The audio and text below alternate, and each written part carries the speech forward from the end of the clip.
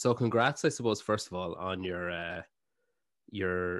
I guess your new recruits, your new responsibilities, taking over the role of liaison with the affiliates here in Ireland. We'll go on to that a little bit later on.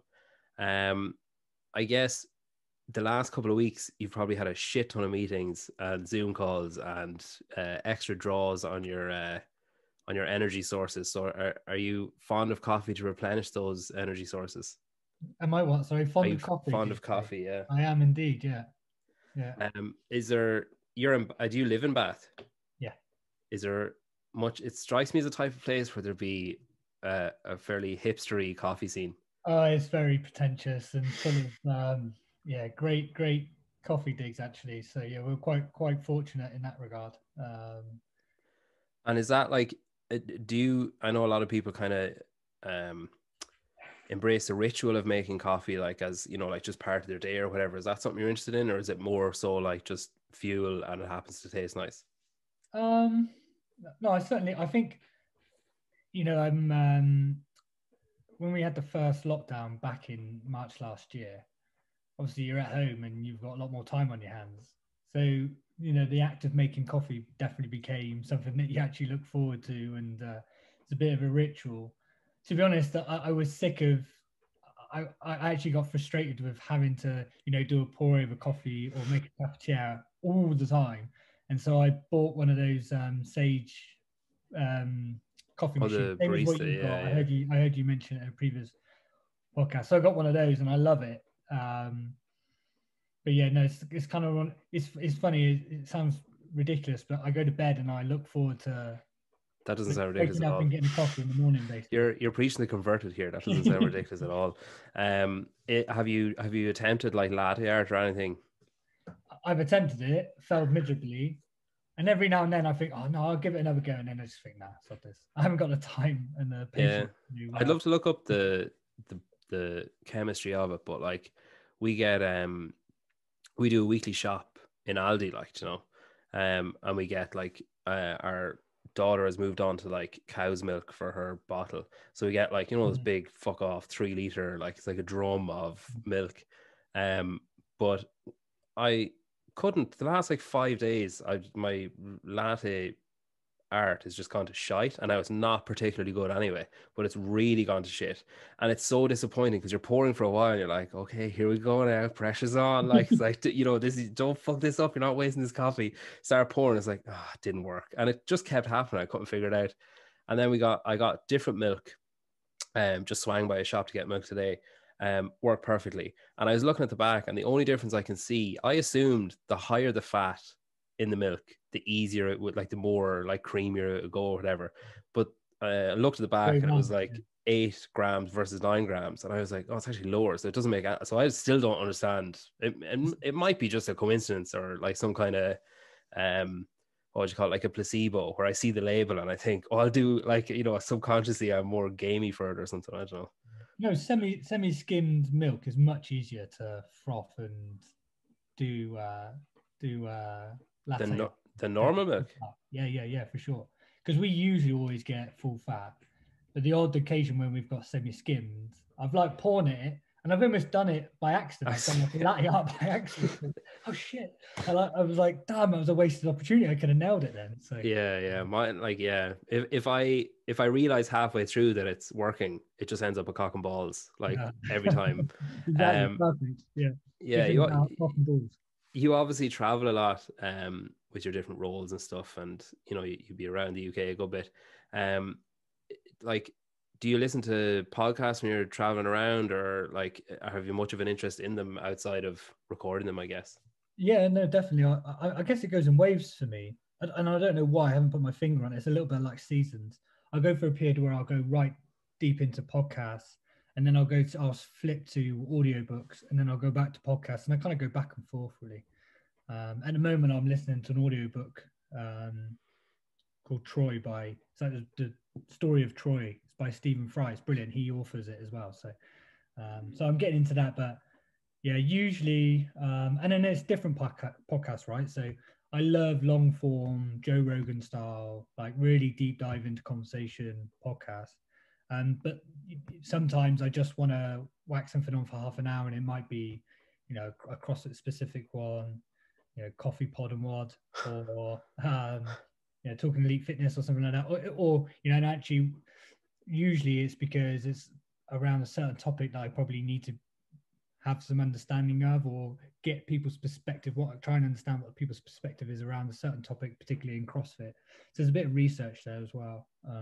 It's a mixture of everything, really. It's interesting though as well, like the sport, it's something that I've always kind of noticed is that, like, CrossFit has kind of historically always played its cards very close to its chest. Like, it doesn't give away a lot of stuff, so it kind of lends itself to rumors, and it lends itself to speculation, which in turn like gives opportunities for people like Sean and Tommy, or Arm and Hammer, to be like, oh, I wonder if the fact that they said this means this. Like, do you think that that's like a useful tool for CrossFit to have, in that, like, if they're kind of aloof a bit, it publicizes themselves without needing to actually do anything, because these external media sources will talk about stuff. Like, there's countless people making YouTube videos of, like, apparently this is happening and apparently this, whatever, and then you've got like people getting guests on talking about stuff that might or might not happen, or has been alluded to, or possible. Like, Morning Chalk Up must get like 4 out of 5 of their daily newsletters is apparently this might happen. Do you know, like, so it's very useful for CrossFit being as aloof as they are, because they can kind of leak something to Morning Chalk Up, like, oh, apparently we're switching away from regionals to sanctionals, and then let them put it out, see what the reaction is, and then pull the plug on it, be like, no shit, no, that got a really bad reaction, we better not do that. Yeah, I've not thought about that. That's a good idea. Like, pressure test it. Like, yeah, pressure test it. Yeah, no, we're not doing it. And then who said that? I don't know where that came from. I guess it's a double-edged sword, isn't it? Really, it's it does create talking points, and creates this kind of environment where people are speculating and stuff. So I guess it's good in some ways. Gives some talking points. Be very boring if it was very rigid and structured and everyone knew what was going on. But I guess in the other side of that is, it feels a bit of a vacuum. It creates a bit of a vacuum where CrossFit can lose a narrative to a certain degree, and the influence. And so that's definitely something that's happened in the past as well, where they lose control over, I don't know, do you ever watch the US Office? But it's there's a scandal with a watermark, and Michael Scott calls a press conference, and he's like, you're going to tell the press about it, and he goes like, well, they're not going to find out about it on their own. Like, he's planning on announcing this like mistake. So I think, yeah, you can go too far with it, but when you're listening to your podcast, then, like, what is it that brings you back for a second episode? So say, like, I guess the unique draw of Joe Rogan is the guests, or the caliber of guests that he gets, and that it's, like, wide ranging. You could have like a, Robert Downey Jr. one week, and then like some doctor that works in a really high pressure environment the next week. Like, so it's a unique scope, I guess. But is there certain things you look for, or maybe looking at it now, that you think like, God, I never thought about it actually, but these qualities are things that I admire in a show? Yeah, no, great question. I think I will scan the guests and see if there's something I've got like some interest in there. But what I found is really interesting, and usually I look for one that's really long as well, because I know they get really deep into the conversation. If it's a Joe Rogan and it's like an hour and a half, then I think, okay, well, it's just somebody plugging a book or something like that. There's a motive there. And Joe's let his guard down and let someone come in and plug something, because that's usually not his style. But what I found really interesting is that you'll go through them, and you're like, oh, I'll put that one off. I'm not really interested in that one. I'll put that one off. I won't listen to that one. And then you run out of, I've listened to them all, and you come back to those ones that you think you'd never have any interest in, and you think, fuck, that was fascinating. I really enjoyed that. And actually, they're the ones that I find the most interesting. So I'm kind of trying to double guess myself now, where I think, no, I definitely won't listen to that. So I'm going to listen to it, basically. Yeah. I listen to when I go to sleep. Oh, really? To stuff you should know. So it's just like brain floss, basically, because it's not like, sometimes it catches me out like that, where I think like, I'm not going to have any interest in this. I'll be asleep in 5 minutes. And then I start listening to it. I'm like, fuck, I never thought of that before. I was listening to one last night, and it was like the Michelin star restaurant guide is the same company that does the tires. And I was like, okay. Really? Yeah, I was like, that's a bit weird. I was like, what the fuck has a tire company got to do? But they started it in like, oh shit, like 1900 or something. And they started it to encourage people to drive further, so they'd wear their tires down, so they'd buy more tires off the Michelin tire company, which Genius. is like, I mean, that's the longest thinking. Like, it's so outside the box. Like, Yeah. but yeah, it's genius. And the same parameters, or the same the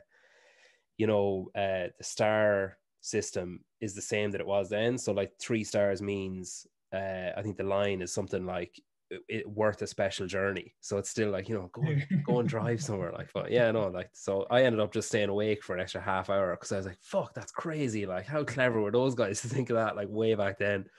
But yeah, you've appeared in a few podcasts, especially recently. Is that something that you enjoy doing? Is it something that you see maybe as like that there's an onus on you to do it, that you hold like a role now that requires you to fulfill those responsibilities maybe, and that if you're putting your face out there, then I guess like CrossFit Bath will benefit, CrossFit itself will benefit, and like Strength and Depth will benefit? Or is it something that you just love doing and you could give two shits about who benefits from it? Yeah, no, again, good question. I think with the I do enjoy it. It's a good forum for me. It's I'm not great at writing, and just speaking, having informal conversations is much easier for me. And actually, I'm not the most literate person in the world. I'm not the most well-spoken person in the world. So it's really good practice for me as well. So selfishly, that's, I guess, the one selfish kind of motive for me that just helps me with kind of, I guess, public speaking to a certain degree.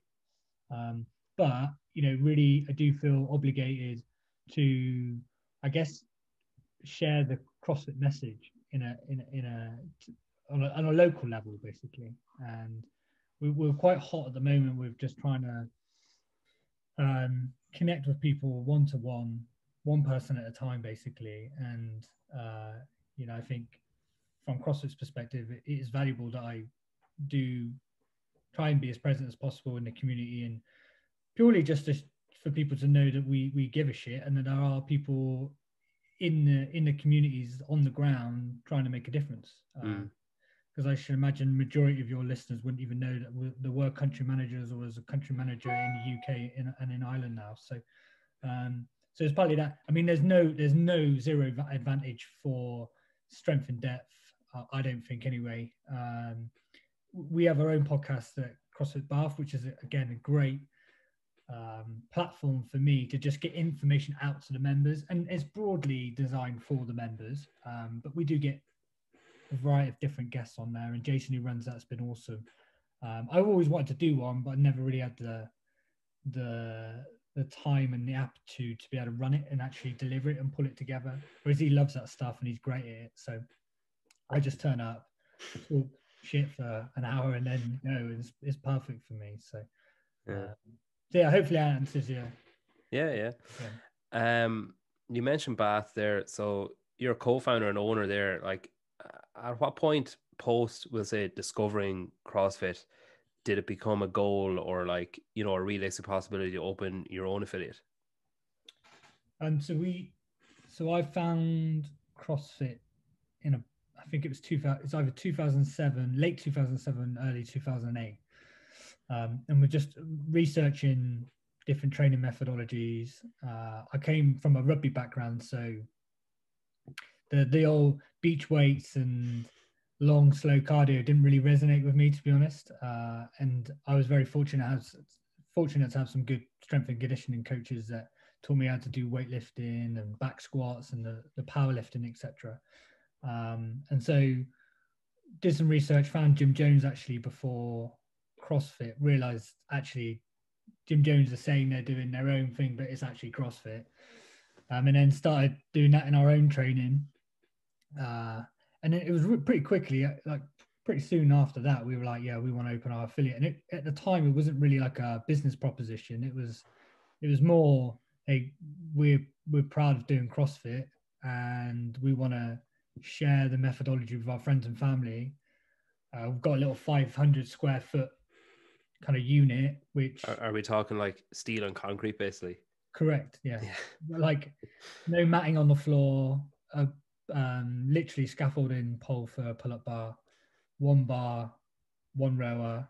So yeah, it was proper bare minimal, and but it was great. We made it work, and it grew fairly organically. So you managed it because you had one person, you might have two people turn up, and they're friends of yours. So you're just hanging out and we were really learning as CrossFit coaches as well, because I had a strength and conditioning background, and the guys I opened a gym with were personal trainers, but we'd never been into the detail of like and the virtuosity that a CrossFit coach eventually develops over time. So it was a great kind of it was like a school of hard knocks, basically, just learning on the fly and yeah, winging it to a certain degree.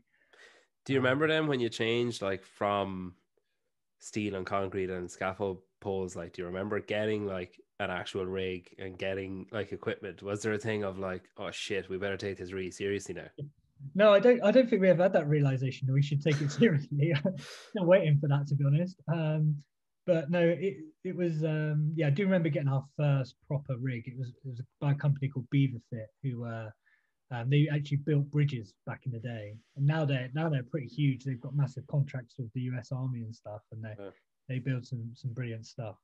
But yeah, I remember it turning up, and the lad called, we called, I don't know why, I think his nickname was Goose. There's a young lad, he must have been like 16, 17, helped us set it up. And he was showing us all these, like the cool thing to do is have like this wing that came off and it had multiple pull-up bars on it. And you could do what we used to call flying Fran, where you Oh do yeah, pull yeah. up and then jump to the bar. Completely impractical, like massive amount of steel and cost, just that one little gimmicky thing. But I can remember being so proud of it, and yeah, that was like, we've made it now. We've reached the big time. But that was like literally, it was like 6 months after opening up our first little space. Yeah. It went mental. It was crazy. So You talk about making it the big time. You were at regionals 3 times. On it, where'd you get your info from? Where'd you take this up? like, what are your memories of those? And I suppose like a follow up to that, like, did that the experience of doing that and attending an event like that and being part of an event like that, did that maybe taint is the wrong word, inspire your strength and depth, having like been a part of something like that? Yeah, 100%. I think so. I went to regionals. I think it was 2011, maybe. Might have 11, been in 12, 11, 12, and 13 I have. 11. So that was like the first year of the Open. Yeah. So the year before that, there was what they called sectionals. Yeah. So you just rock up, and we did it like in a field. It was supposed to be in a naval base. No, it was supposed to be an RAF base up in the Midlands in the UK, in England, and they couldn't get security clearance for us to get onto the base. So they were like, "Oh yeah, sorry, we're going to do it in this park over here now under a marquee." And I remember like I was judging. I just had a knee operation, so I wasn't competing. I was judging, and there was a guy doing GHD sit-ups, and the GHD just fell in half. And I was like, he was kind of looking at me like, Just "What's like no ref. So we're like, we've got two people like holding it together while he's trying to do his GHD. He's like lying on the ground confused, and you just do that classic like hand swipe gesture. Yeah, there was a period of time where you did have quite a few judges doing that. They just like, Yeah. like you clearly didn't, like, someone would do like, someone would like jump on the bar and then fall down again. Yeah, yeah. Didn't even try and pull up, and they're like I've seen that though, and it's like it's like, come on, man, you didn't need to do that. Like someone trying to snatch and they just deadlift it and then shake their head, and the judge is like, that's a no ref there. It's like, oh, really? Yeah, exactly. Yeah, yeah, it was sectionals. You just rocked up. It was like sign your name up and rock up, and then you go to regionals. So the regionals was in Sweden that year, Alico headquarters. The year before that, the regionals was literally just turn up, and there were 16 people in Northern Ireland, CrossFit Northern Ireland, original CrossFit Northern Ireland back in the day, and yeah, it was like literally turn up, 16 people, one girl, 15 blokes. and it was just bizarre. And that's how you qualify for the games, basically. Just it was crazy. And the poor girl that was competing that year, she all you had to do was one handstand push up and you'd qualify. So she had no competition. So provided she did this handstand push up, she was it. She couldn't do a handstand push up. She tried and tried and tried. I was like devastated for her. Maybe it was best that she stopped at that point, though, rather than going to the games and the Yeah, event won like yeah. 21 handstand pushes. Oh, crap. But we were there. I remember we rocked up on the Friday. Again, I wasn't competing, but Adam, who I run the gym with, he was pretty decent back in the day. Um, we Miko Salo rocked up, and we were chatting to him and exchanging pleasantries. And I remember he literally signed up like 3 days before. It was like on a old school like forum, and he was like, "Oh, there's still spaces." And Kempi was organised. I was like, "Yeah, come along!" Like literally 3 days before. Um, and we were chatting to him, and then he walked off.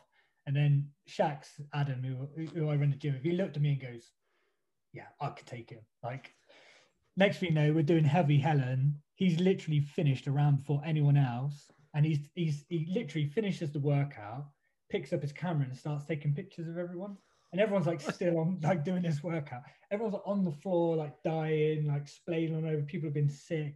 He's literally like just there, like completely stoic, taking pictures. I always thought the worst thing you could do after a workout is start tidying up your gear when other people are still training. Taking photographs of people still training or still working out is so much worse. I remember all the Americans were like, no chance, it's impossible. You know, they must be cheating, or they didn't get the standards right in Europe. Like, so no, he is that good, and then he went on to win the game. So, but yeah, no. So sorry, I digress. I think what was good, what seeing the evolution of the sport and how they ran regionals over the years gave me a real insight into how they refine the processes and the professionalism of the events. And so when we started doing our own events, I literally just ripped off everything they did, and I constantly, because I also was competing, I managed to get an athlete experience, so I could understand what that process looked like and replicate it in our own event. So it was that was kind of the most advantageous, I guess, thing of competing. So what's your training like now? Because obviously you've got more kind of draws on your energies with different stuff that you have to do like day in, day out. So you've maybe gone full circle from the first while in CrossFit Bath of like, fuck it, let's just hang out for the day and train whenever we want and eat food in between or whatever, to now you've got a family, you've got different jobs, you've got different roles of responsibility. Like, has it, are you now kind of squeezing in training where and when you can, or is it still something that you religiously make sure you have time for every day?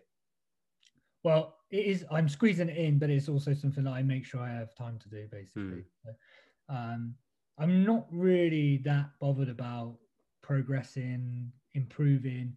If I work out that day and I get a good quality workout in, I'm happy. Like I'm delighted with that, basically. It's liberating when you get there, though, isn't it? Like, it's a liberating feeling to be like, to not obsess over numbers or not obsess over, like, oh, why is that slower than what, like, to it's liberating to just be like, oh, I moved today and that was good.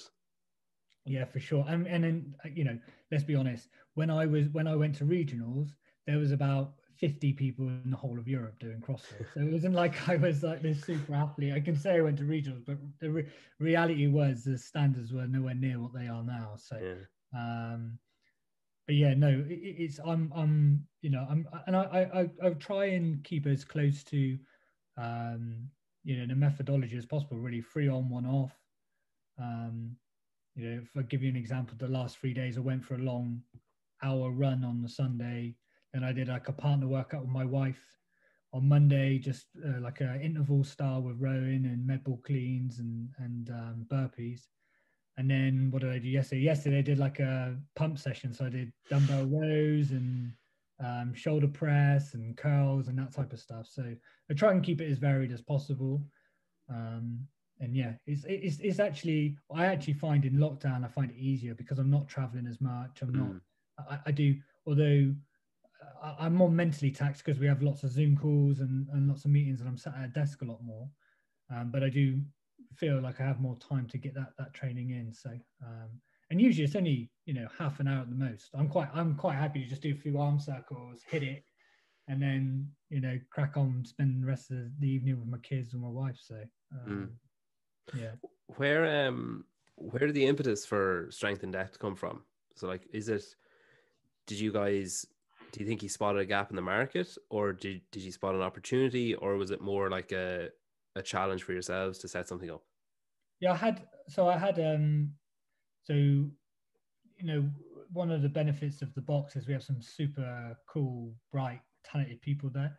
And I was just having a beer with one of the members one afternoon, and we were just talking about CrossFit Bath, and at the time you know, we were the fittest UK box consistently for a couple of years, and you know, before Instagram was really a thing, and this literally was before Instagram, we were quite prevalent on you know, on social media and stuff, because purely because we'd been successful at competitions and we'd had multiple people going to regionals.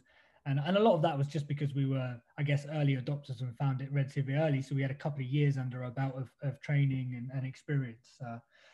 So yeah, we were having a chat, and he was like, look, you guys have got a great brand, you should do something about it. And he was an ex-Marine officer and then an angel. He kind of built and sold his business for a decent chunk of change, and he's a bit of an angel investor now.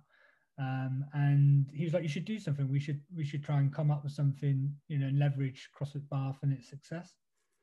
And I was like, well, funny you should say that, because we would go into competitions, and where most boxers would have like our team, we'd literally turn up like 4 or 5 teams. Like everyone in the box would come and compete. And there's a really cool, amazing competition called Divided We Fall, which is way ahead of their curve at the time. They were kind of a big team competition again in the UK. And so we'd go to there, and we'd have like all these teams. And I was always thinking, wouldn't it be really cool if we could just pull all these teams together? Like we literally have like a real strength and depth at the box. And I'd love to like create a competition where it's not just the top 2 or 3 people in your gym that compete at a quality competition. It's like those people that are just a layer below that, you know, never quite get to go to real quality premium competition. And that's kind of where the concept came from, and that's where the idea came from. And ironically, first couple of years, I said CrossFit Bath couldn't compete. I was like, no, we're not competing. It's conflict of interest. You know, and also I needed them to volunteer at the end of the year. So yeah, so that's kind of where it came from, basically, purely just because, you know, we were doing all right as a gym, and I felt like, you know, I had a rugby background, so it never really felt, I was on teams of like 4s and 6s, and it never really felt like a team. Whereas 12 people felt like a, you know, a proper team.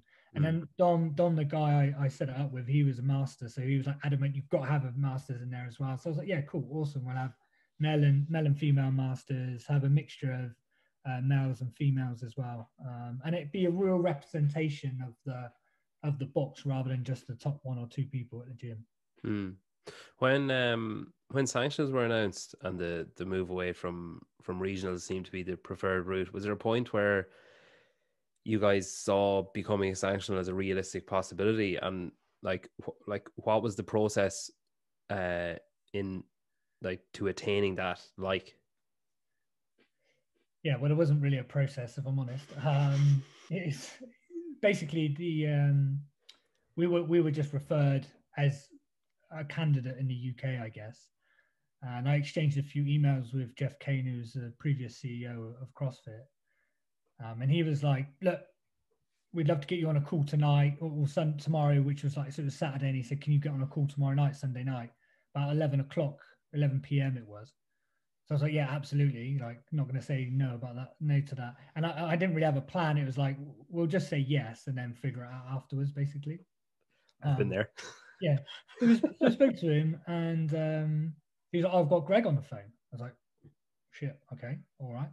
And then Greg kind of spoke for literally like 10, 15 minutes, talked about the changes of the season, you know, why he was doing it, etc. And then he just says, and, you know, do you want to be a part of it? We'd love to have you on board. I was like, Yeah, sure, of course, no problem. And I'd wrote like loads of notes, expecting to like Yeah. pitch myself over the phone and introduce. I didn't have to do any of that really. It was just so informal, um, which was obviously amazing and a great opportunity for us. But in hindsight, probably should have been a bit more due diligence and a bit more of a screening process than just the phone call. But so yeah, that's kind of how it worked out really. And then when that was kind of in October, and we were penciled in to be in February, and so we were kind of like we had our Origins event happen in November, like the month afterwards. So we're like, well, there's no way we can deliver that and then deliver a sanction event in February. And then after a couple of days of reflection, we were like, you know, it's too good an opportunity to just delay it 18 months. Let's just do it. Yeah, it's going to be stressful, it's going to be hard, but you know, if we do it well, it will pay off. And you know, we were just proud to represent the UK as well. We thought, you know, we'd be doing a disservice waiting 18 months before we do a sanction event. So yeah, by hook or by crook, we managed to pull it together in the first sanction event in about 4 months, and it did almost kill us, but you know, I'm glad we did it. I've got no regrets whatsoever.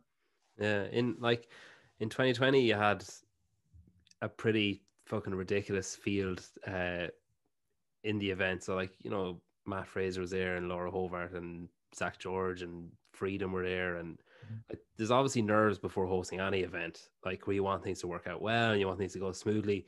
Like, you know, do they get dialed up a bit when you start seeing like such household names are going to be there and you're like, oh shit, like, you know, it's kind of, I really wanted it to go well when it was like X, Y, and Z, but now it really has to go well. Yeah, no, I think certainly for my wife Megan. So Megan, my wife, she's kind of, I come up with the stupid ideas and the far-fetched kind of, you know, vision of it, and then she's the one that actually pulls it together. And she's got such attention to detail, and she's got a first class honors degree in event management, so she ran events previously. Um, so she's experienced and she's a professional in this, but she cares so deeply that everything goes well and is, you know, the best that we possibly can be. So she finds it incredibly stressful. Whereas I'm kind of like, it is what it is. Like, we'll do our best, we'll put our blood, sweat, and tears into it, but you know, if people don't like it, then you know, we as long as we can say we've done our best and we've tried our best. And for me, it's all about just delivering experiences. It's just trying to create, you know, an experience and a memory for people that will last a lifetime. Because I'm a big believer that possessions are, you know, temporary, whereas memories will stay with you forever. And that's what motivates me running events, because it's hard work and it's hard graft. There's definitely easier ways of making a living, and if you can even make a living from running events. But yeah, no, I guess I don't feel. I definitely didn't feel more pressure. If anything, it was just more pride that we could deliver an experience of that many people. And I'm confident in. It's not me. Like, I don't. I kind of I can be the face of it, but really we have such an amazing team that pull the whole thing together, and I've got so much trust and faith in them that they're going to do a good job, that I don't worry about it too much, if that makes Hmm. sense.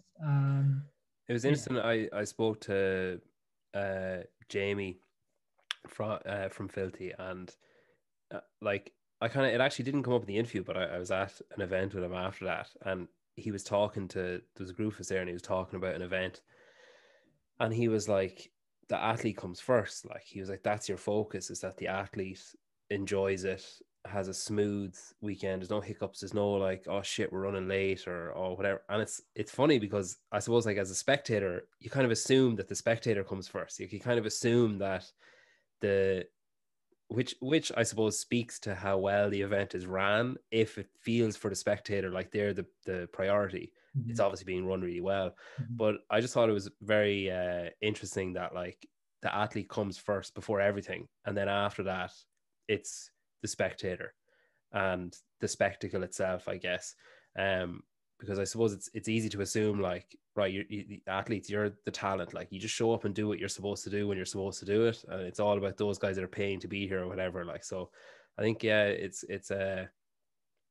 interesting. I thought that, you know, it's not as straightforward as you know, even a football match, like if you go watch a football match, like, you know, they could give two shits about how much the footballers enjoy it. Like they want the spectators shouting, they want them spending their money, they want them coming back the next week doing the same thing. So I suppose it's even more difficult for an event where you might only have an event every 12, 18 months or whatever, to get that call back to, well, remember how much you enjoyed it last time. And you need those athletes to enjoy it. Like you need Matt Fraser to enjoy it, so he posts about it and talks about it and wants to come back, you know? Yeah, for sure. No, and Jamie's bang on. Because if athletes don't have a great experience, they're not going to want to come back. And I know you can't, with events as well, you can't just think singly 1 year at a time. You have to think, well, what we do this year is going to help us build on next year. You constantly kind of reinvesting for the future. And if your programming is not bang on, and you're not creating a self environment and a professional environment, and they feel protected from the fans, etc., then they're not going to want to come back. And I think that was the biggest. I think being able to do that first sanctional in 2019, get that out, demonstrates to kind of the wider kind of community that we can run professional events, and I think we do, deliver a good experience for the athletes. That word got round, and I think that's how we managed to get those guys this year, because they were looking at all the events, and it was a bit real mixed bag. Let's be honest. And I think, well, at least if we go to London, we know that we'll be looked after, we'll be protected, and it'll be a good test. It's not going to be ridiculous, and we're not going to do 15 workouts over like 10 days or whatever. Did you program the event yourself? Yeah, I did. Yeah. Your Strength and Depth was the only event that I heard Castro mention. Like, well, he didn't mention my name because he just wouldn't, but he said, someone asked him something about like, oh, how invested are you in the sanctionals, and how, whatever. He's like, I haven't watched any, I haven't looked at any. The only information I have is that it was obviously you called him and said, or thinking of doing like a real like boat event. What would you think? And he was like, oh, I said it was a bad idea. And then like the conversation moved on. Like you obviously had like your ducks in a row ready to go somewhat on that event. So then when you talk to him and say like, what would you think about doing this? And he's like, I wouldn't do it. Are you like, oh shit, maybe I won't do it now? Or does it light a fire in you to be like, well, fuck him, I'll prove him wrong? Yeah, no, to be honest, I guess the story of that is, so I'm a good friend with a guy called Cameron Nichol, and he's been a great advocate for CrossFit and rowing. He was a GB rower and rowed at the Olympics. Amazing guy, super cool. He's a GP, he's a doctor as well. So he's in the firing line at the moment. So I've not spoken to him a lot recently. Obviously, he's passionate about rowing and getting rowing to a broader kind of demographic, and CrossFit's great at that, isn't it? Popularizing certain sports like weightlifting, etc. And so he's like, what do you think about rowing at Sid? And I was like, I love the idea. I want to challenge ourselves, but I don't want it to be gimmicky. I don't want it to be something that is just a, hey, look, this is cool. Like that was the last thing I wanted. So I said, if we're going to do it, it has to be a credible test. It has to be something that, you don't have a huge amount of advantage if you've had that much experience. Inevitably, it's the same as like a gymnast is going to be more, is going to be better at walking on their hands, right? That's just inevitable. Yeah. But just, don't make it so niche that, you've got people falling in and it just is a bit of a shit show, basically. So he's like, don't worry about that. I've got some plans. I've got some ideas. And we talked about loads of different things. And obviously I've got no experience in rowing, so I didn't know where to start. And he was like, look, we need to get wider boats because the single sculls are very narrow and you do, fall in. He's like, if we can get an experienced rower in the boat, that can just be a bit of a safety net, just in case the rowers just go completely off track or off course. And there was loads of little nuances. I was like, well, what about the weight? Like, he's like, yeah, we'll put some weights in and stuff. So I kind of came up with all the issues and he came up with all the solutions. So I can't take a huge amount of credit for it, but I just tried to make it, back to Jamie's point, you've got to put the athlete first, and it has to be an authentic test. Otherwise you lose them. You just, you're not going to get the buy-in from them. So anyway, so we did this idea, and actually Cam was the one. I wouldn't dare just email Dave and go, hey, what do you think? Cameron was the one that I think he'd exchanged some emails before, because his rowing course was going to be part of the training curriculum, etc. So yeah, he emailed him, and Dave was like, yeah, don't think it's a good idea. And he was like, "Oh damn, what do you think?" I was like, "Well, let's just do it." Like, I think, you know, I believe in you, and you've put a lot. I mean, part of the I was kind of, and I'll be honest, I was kind of 50-50 with it. But he was so passionate about it, and he had just had everything covered, like from start to finish. I was like, you know what, we put too much effort in it, and it is a cool thing, and it's a good test. And you know, using the water in January is not much flexibility with that. There's not many things we can do. And then there was obviously loads of tie-ins with GB rowing, and there was loads of support from the boat company and all that sort of stuff. So we're like, let's just do it. We put it out there very early as well, so athletes knew. So it wasn't like, hey, surprise. It was like we gave them like 3 months notice to get prepared. This is the setup. This is what it's going to look like. Get practicing now, basically. And because of all those things, I felt confident that we could deliver it and we could do it. So God, yeah, no, it'd be that's some how it land worked. to get. Say again. It'd be some land to get if you turned up at an event and they're just handed you an oar and we're like, surprise, event 3. You're like, what? Yeah, because when Fraser heard that, because Fraser said he was going to come in December, and when he heard it was rowing, he was like, I've rowed before and it was not easy. Like, you know, it was challenging, but because the boats were wider, there was 2 people, and that kind of, Allayed fears, kind of, yeah. Yeah, exactly. So yeah, no, Dave didn't like the idea. Probably he's going to bite us in the ass now. So it would be like, well, those guys who defied me, yeah, they're not going to be a semi-final. I was going to say, like, was it a tough pill to swallow then when the changes were announced again, that it was changing away from sanctions back to the more kind of regional, like continental style or whatever? Was it like, oh, for fuck's sake, like we just established ourselves? Yeah, no, it was frustrating, but I completely get it and I understand it, and I think it, for me personally, like if I was a complete neutral, I think it's the best thing for the sport, and I think it's the right thing to do to make sure events now go through a full due diligence process, and you know they're picked on Standardized, merit. I guess. Yeah, they're not picked on, you know, they're not, you know, They're they're not picked they're on not merit. picked they're not picked over a phone call with Yeah, the yeah, yeah, precisely, exactly. So have yeah, it was. you applied for semi, like, what's the process there? Is there like, I saw someone, I can't remember who it was, but someone put up something on, they were doing an Ask Me Anything on their stories the other day, and someone said, oh, someone asked, like, do you hope, fuck, I can't remember who it was, but they're like, do you hope such and such an event will be a semi-final? And the response was, well, I fucking hope at the end of January that they already know who the semi-finalists are. Like, is there an open door for applications there, or is that closed long ago? Has it already been decided where they're going to be and who's going to host them? Yeah, I basically, I'll be careful to make sure that I get this right. But basically, there was a deadline until the 4th of January to get your application in, and I think there Okay. was over 30 applicants of events, whether you know, previous sanctional events, but other events as well. You know, there were some really quality events out there that weren't a sanctional event, and so I think they had about 30 applicants, and they are going through that due diligence process now. Oh, So okay. we're all literally just waiting to hear. And you strength and depth applied, yeah.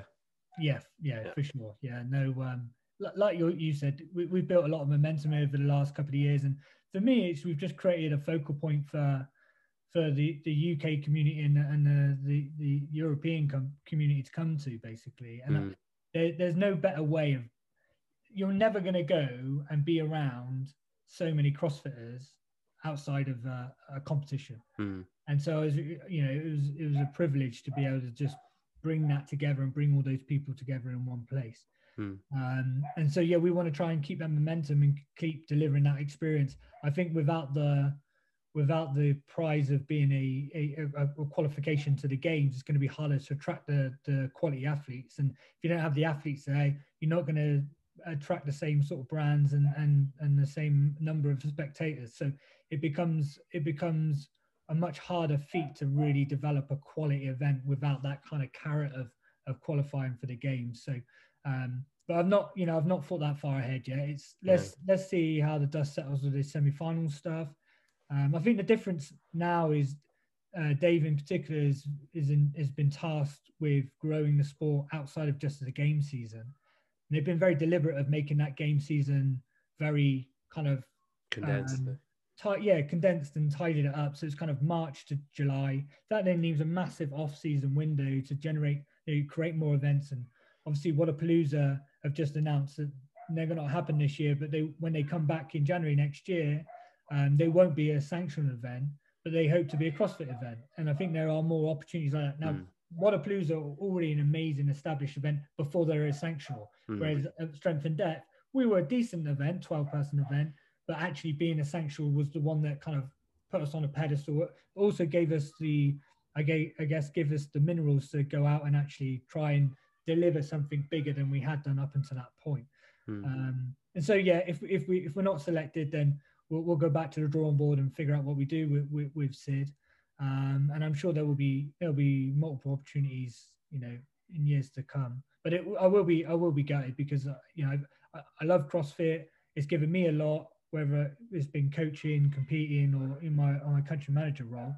And I feel like it's a huge privilege and an honor to be able to give back to that sport and create that experience for people. So, you mentioned there, like, so since Eric has taken over CrossFit, one of the efforts, I suppose, that's been made is to re-energize that kind of country manager role. Like we saw, Paul in Canada, who was obviously picked purely off appearing on this show. So you're the UK manager, and you've been recently taken Ireland in as part of that designation. Like, what's the day-to-day of your role, or what, like, if you could list out, like some of the larger responsibilities that fall under your umbrella? Yeah, good question. And it's something that we're refining and changing very quickly at the moment. I think one of your children is being murdered there. Yeah, can you hear that? Sorry, mate. Usually murdering each other, or being murdered by my wife. Yeah, no. And I'm always like, can people hear that? Is that you can definitely hear it. Yeah, and your dog as well. Yeah, sorry, mate. I know, I don't care. Am I joking? I'm sorry, I told you the sound would be dog shit. Yeah. Yeah, no. So my role day to day is changing very quickly at the moment. Is that hard? Like, would you rather it was like set in stone before anything was announced? Like, is it difficult with the kind of ground shifting under you a little bit when you're like, oh, I have to do that now as well, and I don't have to do that thing anymore? Yeah, no, it's I think the best way to describe it is exciting, to be honest. It's challenging, but it's exciting, to be honest. Greg was very just his style of leadership and just his philosophy was just very hands-off. And that was his expectation of us as well, to be very hands-off with the affiliates and not meddling and not be telling them how to run their affiliates and what they should be doing. And just be there as a point of contact, really, and some support. So if they need something action very quickly, they could contact me. Obviously, I'm local. They can pick up the phone. It's much easier than trying to sync with somebody in the States. Whereas now there's a lot more responsibility on me and a lot more accountability to help CrossFit grow in this part of the world and help it flourish, all the while continuing to be more proactive when supporting the affiliates. I think that's the key difference. Is before we were very reactive in our role and we would just manage stuff as it came into us. Whereas now we're planning and building proficiencies in our role so that we can be a lot more proactive. And really, is that like you reaching out to affiliates and checking in with them rather than wait until they have an issue? Like, yeah, I mean, we were doing that before, but now it's much easier to do that on the front foot rather than on the back foot, if that makes sense. Does it make does the geography of it make your role difficult? Because obviously the UK and Ireland are separate, like, islands, and then with Brexit and everything, like, is that something that you're maybe apprehensive of, the fact that there is a checkered past between Ireland and the UK anyway? So then there might be some people that are like not happy about the fact that the country manager for Ireland is someone from England and based in England. Yeah, no, 100%. I mean, that was a big reluctance when it was first presented to me. I mean, ultimately, I've been doing a role in the UK for the last couple of years, and Ireland just been completely neglected, and there was no point of contact or no one to reach out to. And what we've seen is in those countries where there wasn't a country manager, like Canada, like Australia, and Ireland, as an example, there was a huge amount of resentment because there was there was no one to just kind of gather everyone together and be a point of contact, and let people kind of vent to as well, and just get their frustrations out when everything happened with Greg's tweet, etc. And so we felt that in Ireland massively, like there was just a massive void. But there's like 70 affiliates in Ireland, whereas in the UK there's 600. So there's only country managers in regions where there's so many affiliates, basically. But it didn't make sense that Ireland just didn't have a representative. You know, they've been great ambassadors for CrossFit, and Jamie and Dorina at the Filthy have done a great job of kind of taking that baton on. But it did feel like it needed somebody official from CrossFit just to be a point of contact more than anything. It's interesting because someone said, like, a couple of people asked that, like, you know, about, you know, when I said I was talking to the UK and Ireland manager, and they were like, who are they? And I was like, oh, it's one person is doing both. And then they were like, well, how's that going to work? And I was like, well, I mean, Paul Tremblay has a fair bit of extra ground to cover there. With Canada, from like east to west coast is a lot of a larger geographical scope. Yeah. But yeah, I suppose it's just the history, like, you know, would probably cause maybe some people an issue. But I think, like you say, it's something, and I think you alluded to it earlier on as well when you said that you know, it creates a vacuum, and a vacuum tends to be filled. So if there's nobody representing Ireland, either on site or off site, it just creates this void that needs to be filled by something. And it's probably going to be filled by people getting pissed off and having gripes and having no one to. It might be as simple as, I know sometimes I get pissed off, and if I just talk to my wife about it, it's gone. And I'm like, John, actually, I was, you know, probably wasn't right there or whatever. Whereas, like, if I've no one to talk to, I'll just keep building it up bigger and bigger, and it'll just get worse. Like, you know, obviously the change in CEO will lead to certain shifts and changes, I suppose. Like, what are the changes that, say, you've noticed having held a similar, or if not the same, role under both regimes? Yeah, I'll just go back to your point, Pete, about I guess the dynamic between having like an Englishman, a Brit, representing the Irish affiliates. So you look at some of the other country managers, like Ed in Australia, he's looking after New Zealand as well. Mac in Germany's Austria, he's looking after Austria and Switzerland as well. Ricardinho in Brazil is looking after South America. So I guess the country manager role isn't necessarily representative of a country; it's more of a region per se. And when I initially introduced myself to the Irish affiliates, you know, I was very conscious of the fact that there was a Brit coming in over there, and you know, my goal further down the line, and we're trying to figure out what this looks like, is to have a representative in Ireland that knows the culture, knows the community far better than I ever will do. And it's just, for me, I'm just understanding the lay of land at the moment, and speaking to as many people as I possibly can, but also trying to identify who the key players are, who are the important people that we can have representative and have representation in Ireland from a place of authenticity, basically. And that might not be a country manager, but it can be a representative in that country. And that's what we're trying to define what that looks like now. Because CrossFit at the moment, you know, there's 150 countries they're doing CrossFit. You're not going to have a country manager in every one, particularly the ones with smaller affiliate representation. But you still need an ambassador. You still need a point of contact, I think. Just because you don't know, you don't understand the culture, you don't understand the dynamics in those places. So and you can only cover so much ground, right? So yeah, I just wanted to go back to that point, just because I think it's a really important one, particularly, you know, I should imagine a huge amount of your listeners are Irish. So yeah, it's actually less than I thought. Is that a good thing or a bad thing? I don't know. I haven't worked it out yet. Just means my mom has stopped listening, I think. Yeah.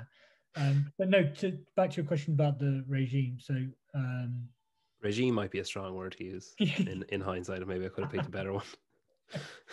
You said that, not me. Yeah. I guess Eric's just much more ambitious, I think. And Greg he was very hands off, happy to let it just play out organically, basically. Um, whereas Eric's a lot more proactive and really wants to intently grow CrossFit and expand CrossFit, and professionalize it in certain areas, etc. So, um, and just pump a little bit more resource into it. And yeah, so that's the key difference. And I think it's a little bit more, where Greg was very hands off. It's like what we're trying to do now is try and draw a new line in the sand of how much support we can give affiliates first and Yeah. foremost. Like I was going to say, like under Greg, I know that, affiliates were largely left to just operate however they want, like, which I suppose you have to respect the freedom that's given there. Like, you don't want to own a gym and be told, no, you have to do classes at this time or whatever, like that would be ridiculous. But there's also an argument of like, these affiliates are paying an annual fee and they're encouraging their members to take part in the sport and to do the open and all, engage the community and grow it and promote it in the locality and stuff. So I suppose you would hope that while there's freedom to own and operate your own business in your own way, that there would also be, safety nets and supports and advice systems that are freely available and like, are easy to access, I suppose. Yeah, no, 100%. I mean, there's such a breadth and depth of talented people in this community. And it just seems crazy that we wouldn't pull those resources and aggregate them into one place and find a way of disseminating that. Particularly, the way we're looking at affiliates now and the discussions that we're having at the moment is you've kind of got three buckets. You've got, an affiliate brand new, very raw. There's lots for them to learn. It's a steep learning curve when you open your affiliate. But there's people that have owned a gym for 10 years that if you could share that advice with them in the beginning, it saves them a whole load of heartache and time. So what are the resources that we do to help them? Then there's like, once you've established yourself and you're rocking and rolling, how do we then get you to maximize your facility and really grow and flourish as an affiliate owner? And then after that, it's like, okay, how do you expand from there? So what are the additional programs you add to your affiliate? Do you think about opening up another location? What are the other things that you can revenue streams that you can add to your business that can benefit you basically? And are they're like manifesting themselves as like webinars now, kind of, isn't it? I know you got Daniel is doing one, like general advice, I suppose, and common pitfalls, I suppose, like sharing that information, I guess. Yeah, and that's just the start. I mean, we were discouraged to do that. We were discouraged to bring everyone together and have these sort of conversations. So, I'm just doing it off my own back just to be proactive and give some value to the affiliates, but it will be much more standardized and formalized over time. They're in a meeting next month in Boulder about what it looks like, and they're bringing a lot of experts together to really contribute to this, I guess, what we're calling affiliate playbook. And for me, it really does start with the affiliate owner, because you have a healthy, happy affiliate owner. The affiliate's going to be thriving. You're going to have more members. You're going to have more people engaging in CrossFit. It's going to generate more coaches. You're going to have more people doing the open. It's just going to grow the whole ecosystem. But you've got to look after the affiliate owner first and foremost, because they're the one that needs the support, basically. Did you say that you were discouraged from doing it? Yeah, we were. We As in weren't told to wait, kind of, is it? Well, no, we were just told not to. I mean, we didn't want to be. We were told not to. I mean, things like emails. Like, they didn't like us doing mass emails because it was informal, and Okay. it's just difference of opinion more than anything. Yeah. Different business philosophy, the way it was growing. Whereas it's a lot more. Yeah, like I said, it's a lot more official now and a lot more standardized and less organic, I guess. So Yeah, there's clearly like been more efforts made to, I suppose, have clear lines of communication from HQ, like Instagram and Facebook and stuff. They're actually like, they're utilizing them a bit more, and they seem a bit more like human and a bit more kind of open. There's more engagement, and there's, I suppose, more of a spotlight being shown in the community as well, especially like during the games most recently. Like the ads and stuff that they had up were a lot more accessible than maybe some of the previous ads that they would have shared. Like so far publicly, I suppose the most changes have taken place in the competitive environment. Like you've got, the rafting changes, the games, aimed at, I suppose, making the open more accessible given the global bucket of shit that we have. And then moving back towards the kind of funneling system that they used to have, and then the inclusive approach with the quarterfinals, and then the last chance event, and then the inclusion of the adaptive athletes. I suppose on the other side then, there's been a big push on the country managers like yourself, and they've spoken about inclusion panels being set up. And I know I've heard Eric speak about affiliates coming back who had de-affiliated in the past. Like, do you think that there's enough being done, or are there other avenues of improvement that haven't been explored? Because like it seems a lot of the focus is on competition and like the competitive sport of CrossFit. And I think, you know, I empathize with people. I can kind of see both sides of it where if you want change, like you need to be patient and you need to do things the right way once rather than, like chopping and changing 5 different times when the first one doesn't work because you rushed it or whatever. Yeah. But I also empathize with people who are like, how long does it fucking take? Like, we've these boards being set up and panels being set up and no information being given on, what the timeline is going to look like or how long are we talking or, what's the aim of the panel. Mm-hmm. Yeah, no, good question. I think with the game stuff, it's just it's talked about a lot more prominently, isn't it? It's as fans of the sport, it gets a lot of media attention, so it probably feels like more's being done there. But also, Dave and Justin, the games team, have have been kind of planning this for 15 years. Let's be honest, the rug was pulled under their feet for the last 2 years, and it wasn't really what they wanted to be doing. And they've never been given kind of full responsibility to run the games how they think is the right way to do it. And Eric's definitely had some input in there and made them think slightly differently. Sanctions over the last 2 years definitely made them think differently, and they've kind of created this hybrid that they're trying to roll out now. Now, the Open starting pretty soon, and so they they have to work fast and get this stuff out. But like for me, like we still don't know what the semi-final is, so there's still stuff to be ironed out and worked out basically. And it's the same from I guess from the training department. They pivoted greatly. They've had to go and develop online level ones and that type of stuff. So but there's not a huge talking point around that. Like it's not like you can't write. Morning Chalk Up aren't going to write a lot of stories about that. It's like one article and then so and then from the affiliation perspective, it's a case of just supporting the affiliates, and at the moment we're just trying to be there to support everyone and get them to the other side of COVID. Because until then, there's nothing we can really do proactively. So and we're using this time just to refine and develop and get things in place. But obviously, all these things cost money as well, and so it's as Eric and the board kind of have been able to, they've really had to. You think the games team have lived and breathed this. They've not really changed that much. The training team haven't really changed that much. But just strategically as a business, the Eric and the team are relatively new to this, so they've just done a huge reconnaissance kind of exercise and gathered as much information. And now it's kind of right, what are the key things we really need to focus on and go after? Because there's so much opportunity in CrossFit, and it's it's like that's the hardest things. Like really, where do you start? And they've really kind of listened to us and understand that actually really starts at the affiliate. So a lot of the resources will go to the affiliate first and foremost. Like I said, it's about getting through COVID, but then once we come out of COVID, how do we then help gyms get back on the front foot? How do we help them thrive? And then we can start looking at other things. Yeah, I was going to ask, like, obviously COVID has had a huge impact on affiliates all over the world with governments, I suppose, ordering their closure either temporarily or prolonged or, opening, closing. Like there's, I suppose, been a lot of sacrifices made by owners and members to make things work, like people renting equipment and training at home and people willing to rent out their equipment and risk it, like by giving it to people to train at home.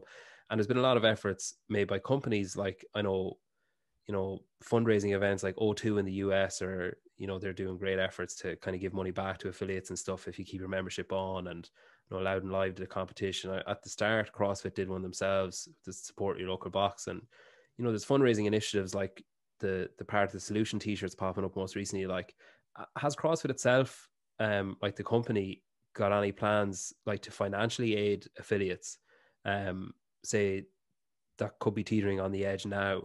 Or, obviously there's a lot of ones that have closed their doors permanently already. Has CrossFit, like, has it yet, or is it planning on reaching out to those former owners that you're aware of? Well, that's our responsibility as country managers, really, is to reach out to these people and work with people in local countries to understand their position. And it really is a case by case basis based on certain circumstances. Some people have been, have been able to make the most of various government grants, etc. Their employment status might mean that they've got kind of furlough funding and stuff. Others have had zero. So we're just trying to work with people on a case by case basis, and whether it's kind of relief through affiliates fees or anything that we can do really that just helps support people through it at the end of the day, without kind of just saying, hey, nobody pays and CrossFit doesn't make any money themselves. And then from fundraising efforts, we did support your local box. But part of the solution, like you pointed out, the t-shirt stuff and doing stuff in country. We're doing some stuff with WIT to help raise some money through their classes, etc. We're going to hopefully do an auction as well. So there's things that we can do, but they're a proud bunch of affiliate owners, and so they're not very forthcoming in saying they're struggling and they need support. So my life would be easier if those ones that really are struggling and do need support could reach out to me, because we're more than willing to help. We just need to know who you are and how to help them, basically. If there's a gym owner now somewhere in Ireland or the UK who's considering joining as an affiliate, what can you offer like as inspiration, I suppose, to push them over the fence? But so they're a gym owner but they want to become an affiliate? Yeah, they're considering it. Like what advice would you give, or what insight would you give as to how they could benefit if they did affiliate? Yeah, well, I think you have to love CrossFit. It has to come from a place of authenticity, and there's a certain sense of nostalgia there with CrossFit.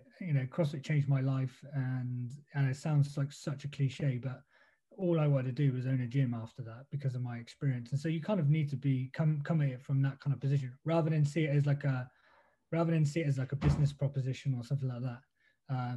And then ultimately you're joining a collective of 14,000 gyms around the world that have your back, will support you, can share best practices, and be part of something bigger than just yourself. So that's a big thing for me. And then fundamentally you get to use the CrossFit brand, which even after everything that's happened this year is hugely valuable. And if you take Bath as an example, there's lots of functional fitness gyms and stuff in our area, but we put CrossFit front and center, loud and proud, because there are a huge proportion of people that are starting to learn about CrossFit and know about CrossFit, and if they want to do CrossFit in Bath, they're going to come to my gym. And I think there's an obligation there. If you're doing the methodology and you're calling your workouts Wods and you're doing the girls' workouts, and there's a certain obligation to be an affiliate. You don't have to, but you kind of you're not doing it authentically if you're doing CrossFit, but you're not a CrossFit, basically. I heard you break it down before as like about €180 a month or somewhere around that ballpark. Yeah, it's 180 pounds a month. So you need, in some places, one member, some places 2 members, some places 3 members to justify that fee a month. It's a no-brainer for me. But don't see it as people shouldn't see it as a business proposition. It makes sense from a business proposition for me personally, but you have to love the brand and want to be part of the global community and want to get involved with things like the Open. But also I think that's something that I feel quite passionate about, that what are the resources that we can give affiliates to help them thrive and do even better. And that's something that we can add. But that's to your point, they're just words at the moment. We need to start acting on those, and we need to start implementing those. So one thing you could do that would probably be easy enough. This is my second time asking a CrossFit employee about this.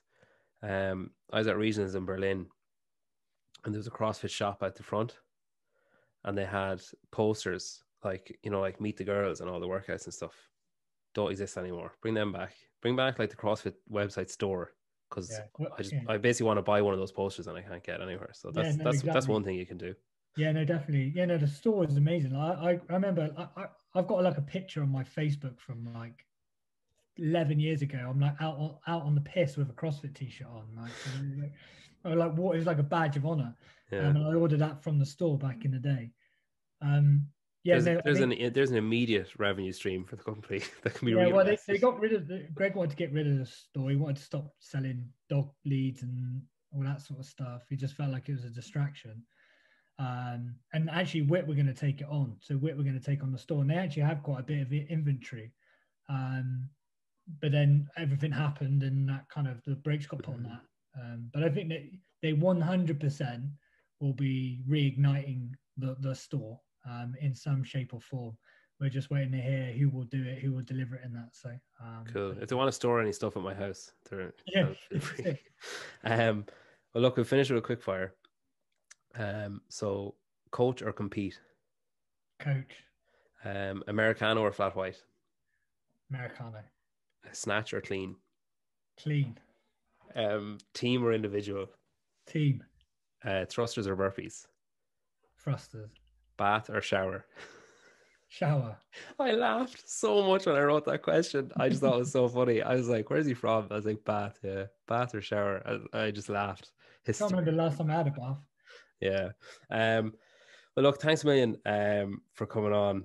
I really appreciate you taking out the time. I know you're busy. I think, you know, like we say, it's easy to say all this stuff is going to happen. So I think it's nice for people to be able to put a face and a voice to who's representing them, and for people like wherever they are listening to know what the role of a country manager is, so that if they have an issue that they can approach, if it's not you, they can approach, you know, Paul, or I know there's you know, smaller management areas in the US like that they can approach whoever their local rep is. I think it's an important liaison to have that capability to just reach out to someone rather than writing an email to HQ and maybe never getting a response because there's so many coming in. So I think I'm hopeful.